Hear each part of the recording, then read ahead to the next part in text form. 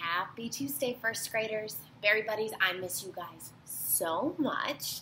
I can't even tell you, I'm so excited that I'm coming back to school soon. But hey, it is the first day of December. This is the month where we celebrate Grinch Day, where we get to make gingerbread houses, where we get to travel all over the world and learn about the different holidays and how people celebrate them. And it's the month where we celebrate Christmas, too. Speaking of traveling all the way around the world, though, I wanted to tell you, when Mrs. Christenberry was in college a long, long time ago, I traveled to a place called Zambia, and it's on the continent of Africa. If you have heard of Africa before, give me a thumbs up. Some of you have, some of you haven't, that's okay.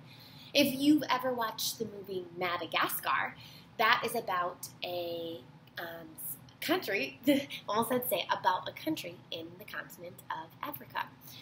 So Mrs. Christenberry traveled all the way, like halfway across the world to Zambia, and I taught in a teacher's conference there, and I also got to do something called Vacation Bible School with some kids.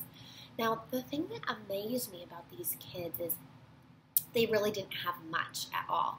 Like, they lived in these tiny little huts, they didn't have running water, they didn't have toilets in their house, they were the happiest kids ever. But something that they absolutely loved to do was play soccer. Now, if they didn't have running water, if they didn't have beds, if they didn't have toilets in their house, do you think they had soccer balls? They didn't have soccer balls. But they played soccer. They actually used something that they had at home and made a soccer ball. They took plastic bags, like if you would go to Walmart or if you would go to Meijer, and those bags that you put all of your items in, they wadded those up and tied them all together, and then they made a soccer ball out of it.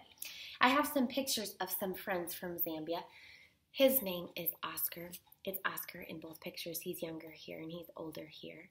But those are some friends from Zambia. So if you can imagine, they lived in this dirt, like they didn't have roads, it was just dirt. And they would play soccer with plastic bags. Well, yesterday, first grade friends, we talked about how to use a number line to help us if we are adding all the way up to 20. Well, what happens if you don't have a number line? Just like what happens when these kids didn't have their own soccer ball? So Mrs. Christenberry wants to talk to you today about something called an open number line. And an open number line simply means a number line that you create. It's open. It's really just kind of a line right here you can see. So I want to show you how we can make a number line when we don't have anything at all, just a blank piece of paper.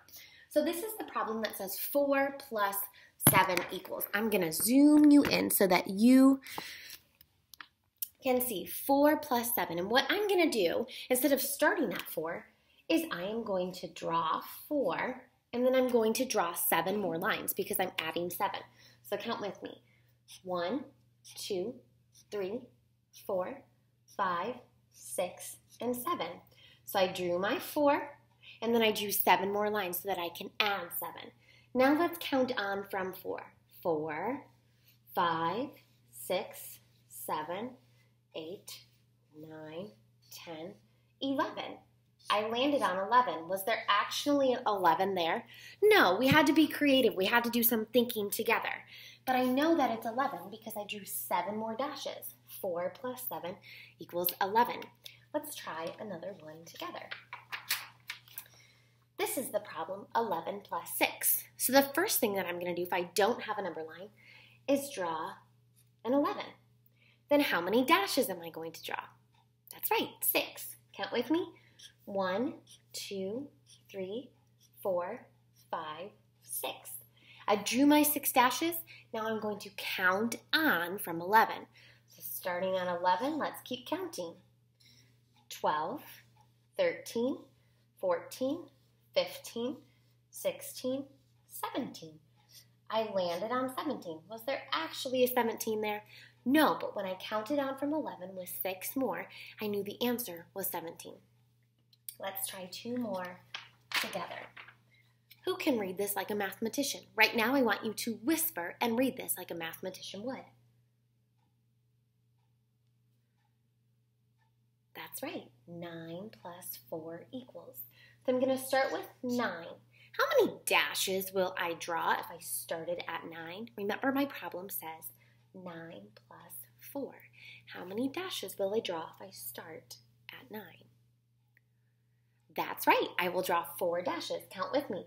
1, 2, 3, 4. Now notice when Mrs. Kristen Mary draws her dashes, I put some spaces so that it's easier for me to hop and to count as I'm counting. We're going to count on from 9. 9, 10, 11, 12, 13. In my imaginary number line, I landed on 13. One more together. Read this like a mathematician would. Read it and then give me a thumbs up once you have done that. That's right. It says 8 plus 6. What number am I going to automatically write on my number line? You've got it, Spartans. Today I'm going to write 8.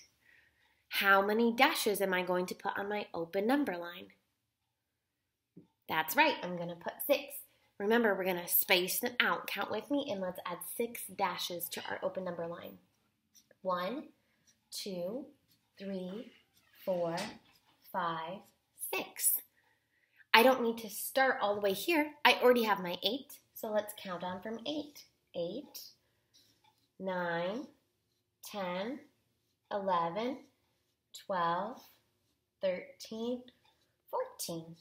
To read that like a mathematician, I would say 8 plus 6 equals 14. Today, some of you are going to continue practicing using a normal number line, and some of you are going to take the extra challenge of trying to create your own open number line. So whether you use the number line on your desk or whether you're creating an open number line for yourself to use, remember, you start with your number and add that many dashes, and that's how you can use your open number line to help you solve problems. Today, you'll log into Seesaw. Some of you have 1 page to go over. Some of you have 2 pages. When the timer is done or when your substitute teacher tells you it's time to put math away, submit whatever you have so that Mrs. Kristen Berry can see all the hard work that you've done. Today, you will use an open number line or a number line to help you solve addition problems within 20.